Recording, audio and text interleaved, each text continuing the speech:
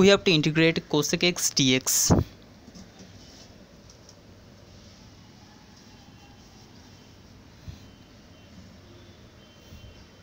For this we shall first multiply both up and down with cosecx minus cotx, because it's the same with the previous line.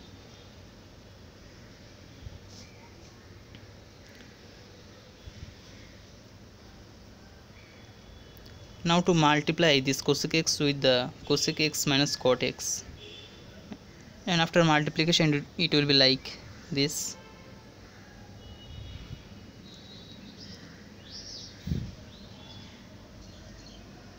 And the below part will be same.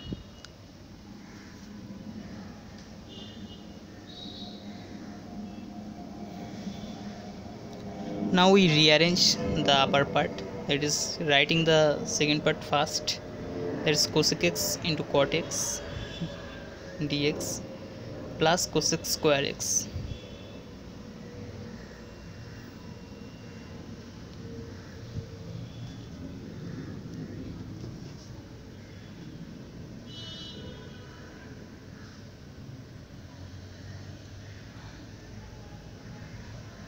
Now you can see that minus cosec x cot x is the derivative of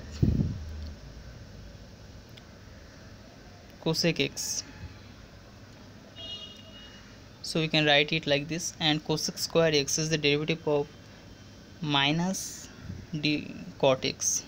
So we can write cosec square x as minus of d cot x, and the below part will be same.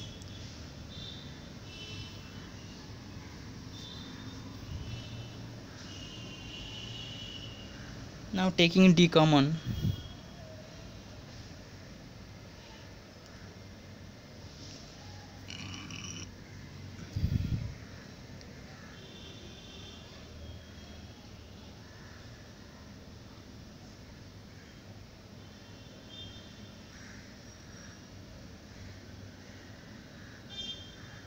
now here we apply the formula integration of f dash x by fx is equal to log of fx plus constant.